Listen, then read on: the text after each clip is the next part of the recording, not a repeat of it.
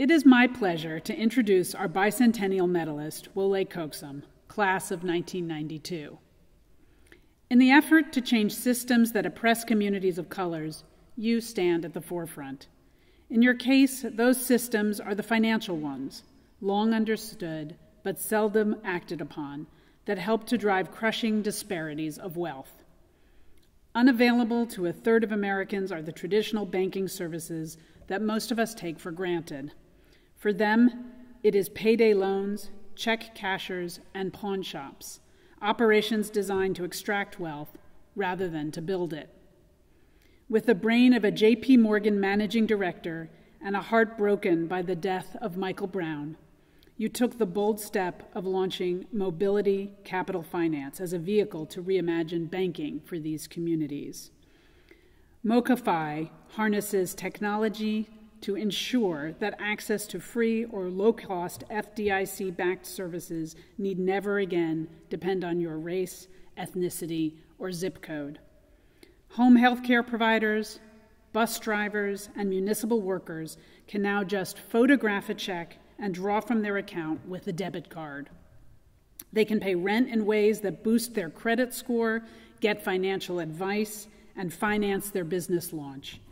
And, as if that were not cool enough, you have partners with members of the Wu-Tang Clan to launch Triumph, a free startup school for Black and Latinx entrepreneurs. In all of this, you are fulfilling the thwarted dream of your grandfather, which was to launch a bank that would truly advance his community.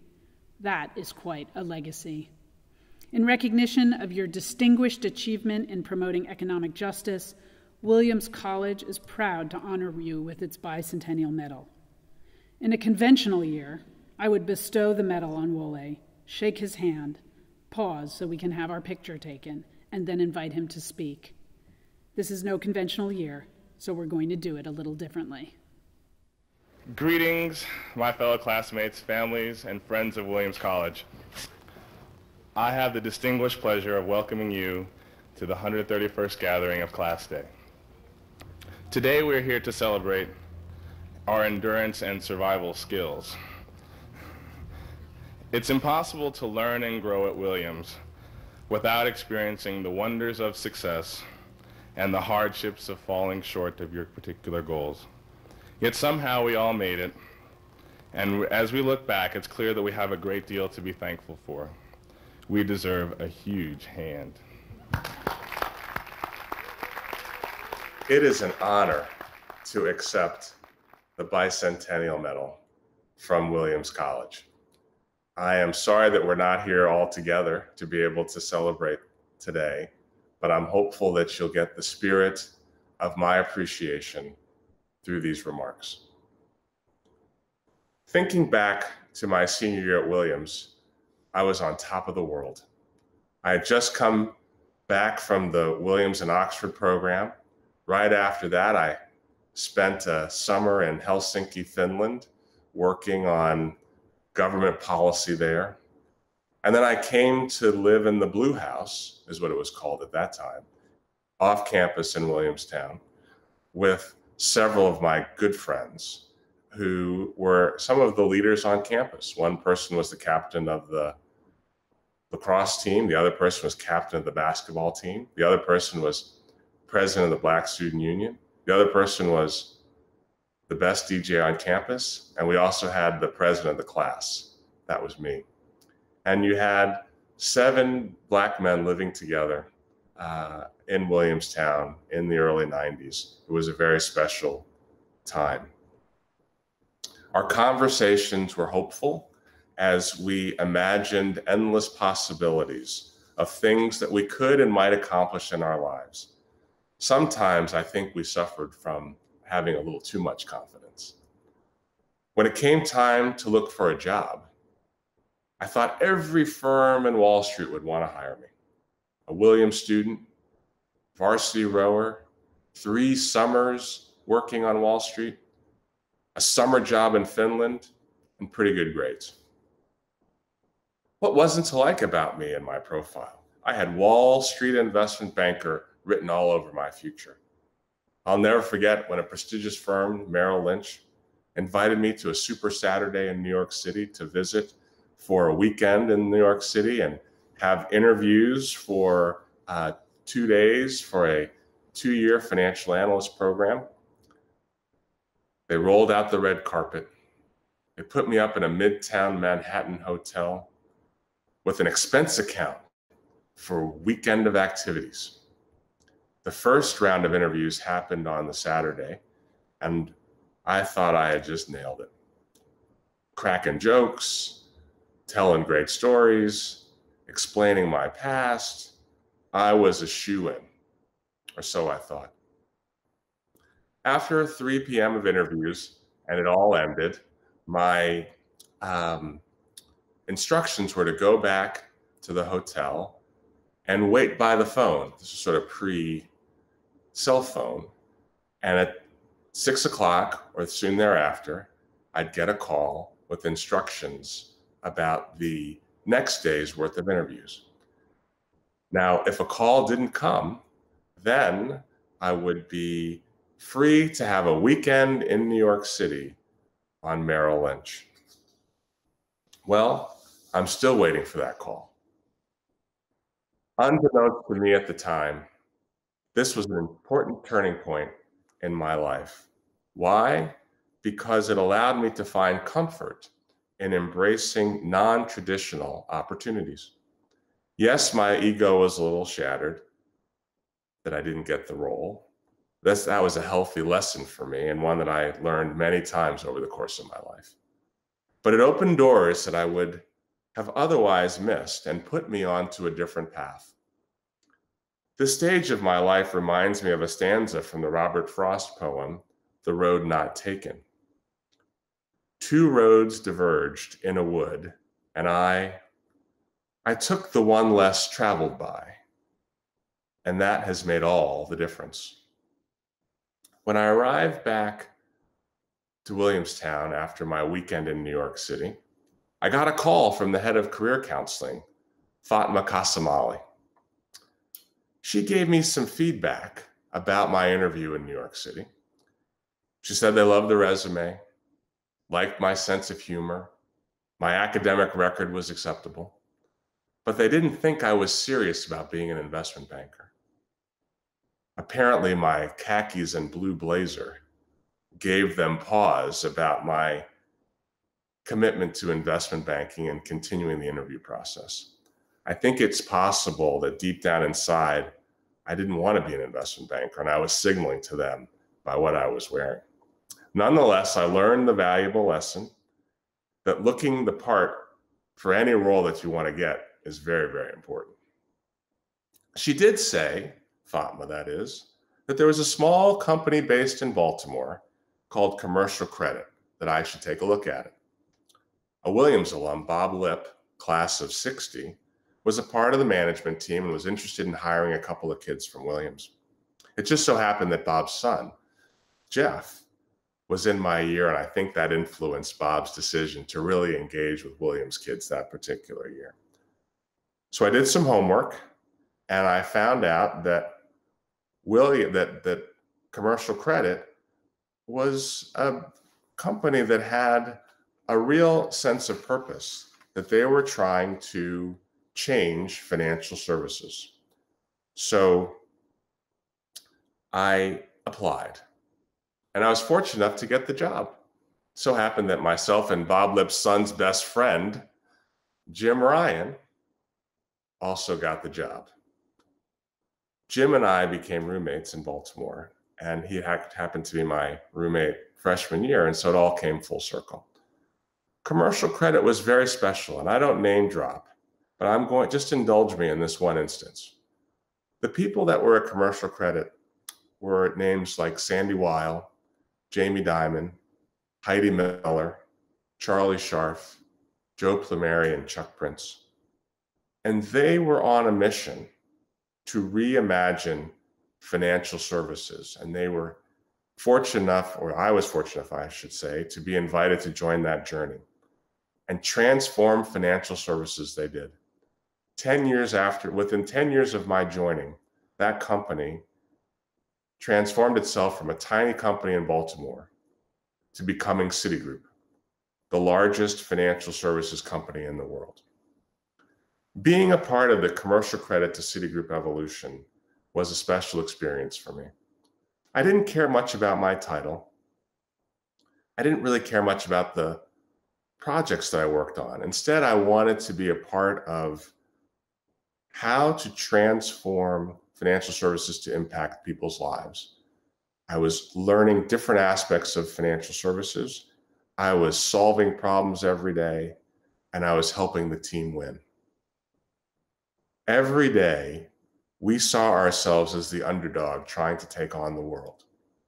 Before I knew it, 10 years had gone by, and I had a series of experiences and relationships that would propel me into some of the most senior roles in financial services. Let's fast forward a little bit to 2014.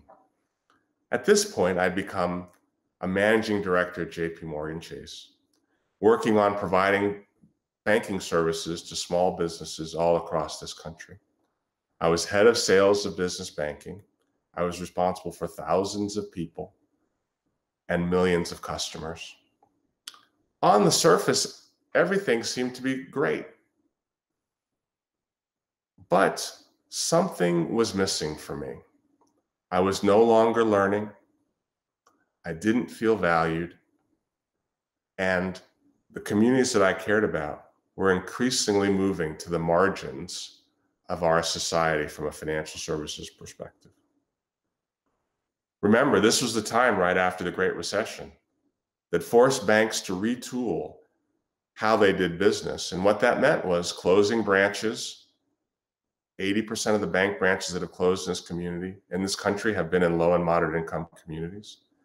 It meant closing accounts for good customers, just because those customers might have been too difficult to do the appropriate background check. So instead of going through the hassle and making it possible, they just sort of closed the accounts for the good people. And at the same time, they changed the product set that disproportionately and negatively impacted Black and brown communities. About that same time, I heard a story on National Public Radio that asked the question, what is worse, being unemployed or underemployed?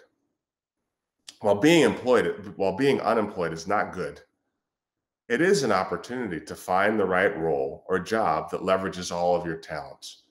It's filled with great possibility. While being underemployed means you've got a job and you're making money, but what you're capable of contributing is more than what you do every day. And that question really gnawed at me. I concluded that being underemployed was worse than being unemployed. And after a great deal of reflection, I realized that I would remain underemployed so long as I stayed in a large bank setting. I had to make a choice about whether I wanted to spend the remaining time of my working life underemployed. Then the death of Michael Brown happened. That was my George Floyd moment. I could not bear to watch the impact that murder had on his family, his community, and this country without somehow being a part of the conversation. My thought was a social justice agenda without an economic justice agenda is like one hand clapping. While there are many social justice plans in motion through the NAACP, the National Urban League, the National Action Network, and other organizations, the country did not seem to have a robust strategy for how to provide economic mobility to financially underserved and underrepresented communities. I thought I could add some interesting solutions to that national conversation. So I quit my job and started Mochify. And Mochify is a mobile-first platform that's focused on financial inclusion by creating value and adding financial stability to the 50 million people who are unbanked or underbanked in this country. Remember that Robert Frost line, two roads diverged in a wood, and I took the road less traveled by. And that has made all the difference. In my case, that is most certainly true. Gone are my concerns about being unemployed or underemployed. In fact, I'm overemployed, and I love it. What I enjoy most about my work now is that every day I am using my training, relationships, and experience that were perfected at Williams to address a market failure in the United States. There's no reason why someone should not have a safe place to keep their money. Bank accounts should be available to everyone, regardless of immigration status, regardless of geography, and regardless of income bracket. And there's lots of analysis to suggest that financial health is closely tied to mental health, physical health, and community engagement. And unfortunately, we are living through a time that shows the disparate impact that lack of financial access can have on certain groups in our society. When I received the note from President Mandel informing me that I had been selected as a recipient for the Bicentennial Medal, I immediately shared the news with my family. My eldest daughter, Quinn, asked, "Are you sure that they have the right Coaxum?" She was referring to my father, Edward C. Coaxum Jr., class of '66, who has had a distinguished career as a lawyer, an activist, and a political strategist. Once I got confirmation that the Williams College Executive Committee selected me for this honor, I realized that my being here today is the result of generations of distinguished people and achievers in my community, including my dad, providing me with the blueprint and mentorship for my journey. The honor to speak with you today would not be possible without them living purposeful lives and being role models for my peers and me. And as a result, I like to say that I'm carrying the baton in this particular leg of the relay race to leave our society better than when I found it. Running fast and hard, building upon the work and contributions of those who dedicated their lives to the improvement of others. So I have an ask of you. Please keep running hard in your leg of life's relay race. There are a lot of big problems and challenges in the world today that need bold thinkers and, more importantly, need doers. We need people who have grand visions, who are willing to jump into the fight and get stuff done. At 50, I feel like I'm halfway through my leg of the relay race. And let me tell you, it hasn't been without its challenges and disappointments. But that is part of the fun. And I would not be here today sharing my story with you without my various experiences, both good and bad. Williams being one of the very good ones and very important ones in my journey. So just imagine 30 years from now, someone might say to you, "I'm glad you took a chance, tried to change the world, and leave the place better than you found it." That is very possible. It happened to me, so it can certainly happen for you. Two roads diverged in a wood, and I took the one less traveled by, and that has made all the difference. I'm as excited today about the future as I was in class day of 1992. Please don't lose your enthusiasm. Let passion be your fuel in life. We're counting on you. Thank you very much.